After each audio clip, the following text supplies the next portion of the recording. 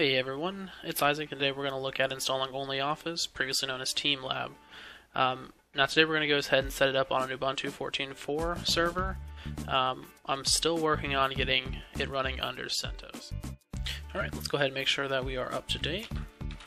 Sudo apt-get update. Put in our password. And then we're going to need to do sudo apt-get upgrade. Yes.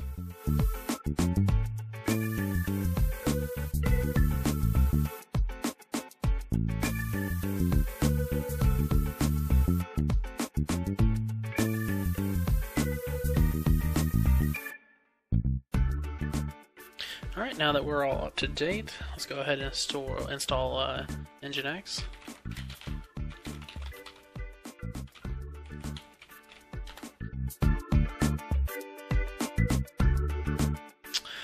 And also install mono. Oops. There's all kinds of stuff wrong with that.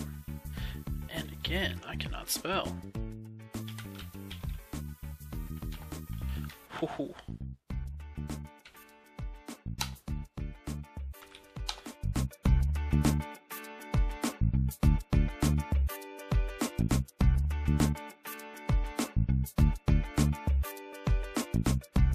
Okay, now we need to go ahead and install MySQL.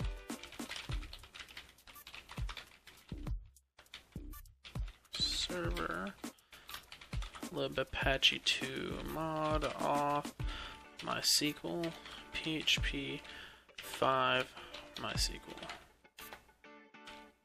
Yes.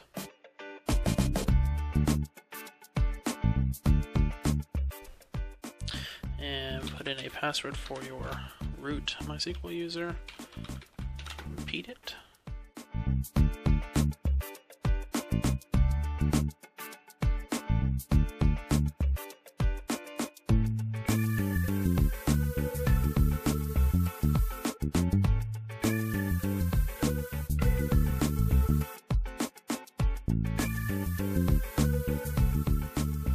Okay, and now we need to go ahead and wget the repo.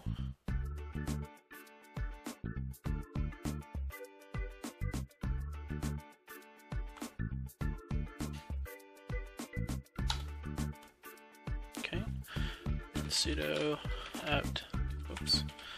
apt-key add onlyoffice.key.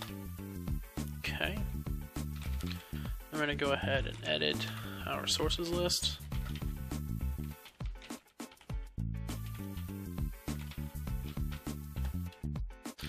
We're just going to go ahead and put this down at the bottom, and we need it to be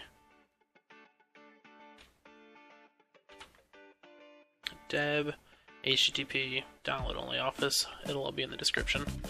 And save it. Oh, permission denied.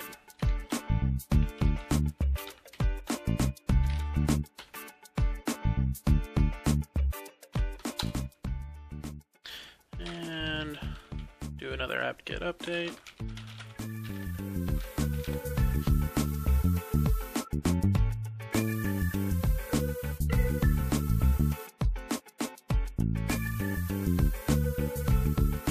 And sudo apt-get install only office. Okay. Only office. Yes.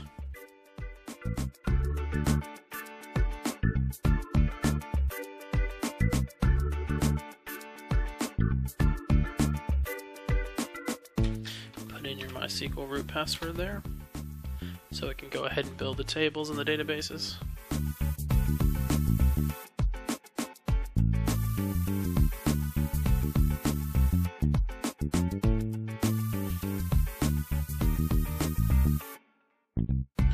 I will note, you see here it says add user, warning, home directory, etc, etc. If you've already created a user called onlyoffice, it will break right there. And you'll have to go in and delete the user and let it create it. That's why I went with just a generic user here. Okay, that should be it. Okay, so we went to the browser and we just went to what we set our IP address to, and it starts up the wizard. It's surprising to me that this worked. The last few times I've installed it, I've had to basically manually toggle the wizard. It keeps going to the nginx welcome screen. Let's go ahead and put in a generic password here. You'll want to use something a little more secure, and we'll just put in my email address here.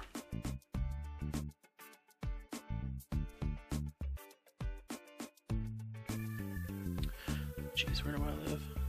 Eastern time zone. Okay, and that's it. There you go. And you can just go in and start creating users and projects and anything else. Thanks for watching. See you next time.